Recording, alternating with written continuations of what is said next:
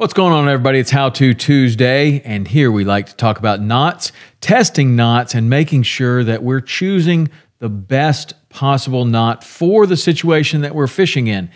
There is a couple of knots that are very similar to one another that are used for connecting a heavier piece of line to a lighter piece of line. You see it with wire to monofilament, see it with fly line to backing, and braid to fluorocarbon. Those are common uses for these knots. One is an old knot named after Jimmy Albright, an old-time Florida Keys fishing guide from Isla Mirada, I believe. And Jimmy Albright had a great way of attaching two dissimilar lines together. It's called the Albright knot. You loop the bigger one over, you put the line through, and wrap back down towards the bend in the heavier line and pull that tight. It works very well with fluorocarbon to wire or monofilament to wire. It also works very well for fly line to backing, and people use it for attaching monofilament or fluorocarbon to braided line. There is another knot by our friend Alberto Knie, which is basically an improved Albright knot, I should say, where instead of putting the line in the doubled line and wrapping back towards the bend in the line, you start wrapping when you go through the line and then wrap back over yourself, kind of like a bimini, back down. And it should, in theory, make for a stronger knot. So what we're going to do today is tie up a few of each of these and test them and see which tests out the average stronger.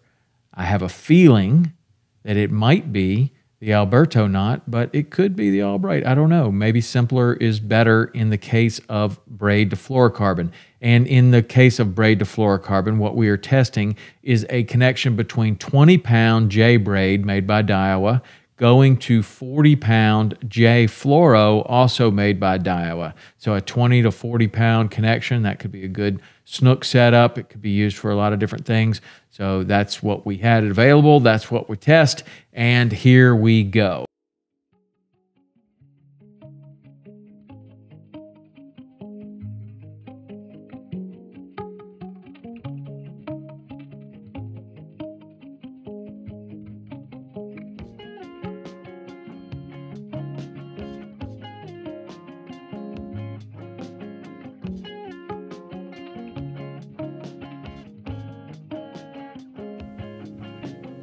Okay, so the Albright knot tested slightly higher at 13.2 pounds, and the Alberto knot tested 13.15. Now, 13.15 on 20-pound test, in my opinion, that's not a real strong knot. We've tested lots of knots that are stronger than that. So, you know, this may hurt some feelings that people really like the Alberto knot or they really like the Albright knot, but every time that we tested these knots, they both were testing in the 13-pound range there, with the Albright barely edging out the Alberto in this situation of 20-pound braid to 40-pound fluorocarbon.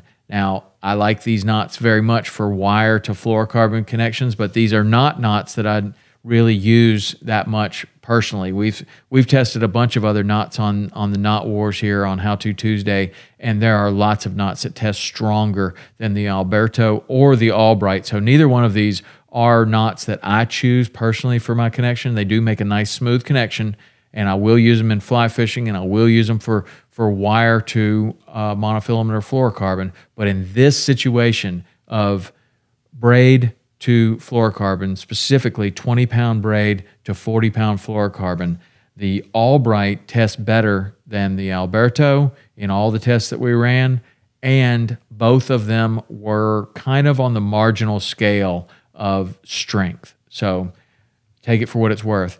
Is the Alberto better than the Albright? In this situation, the Albright was better, but neither were high performers as far as the knots that we've been testing. We've been testing some other knots that'll get up 18, 19, and even over 20 pounds over the breaking strength. So it is possible to get much more strength out of the line from that. So take it for what it's worth. If those are the knots that you're using, maybe check out some other knots. If you are using the Alberto and you're absolutely insist that it's stronger than the Albright, maybe it is in certain situations, but in this one, Albright just edged it out. All right, sorry, Alberto. Anyway, that's it for this week. Come back next week. We'll have some more knots to test. See ya.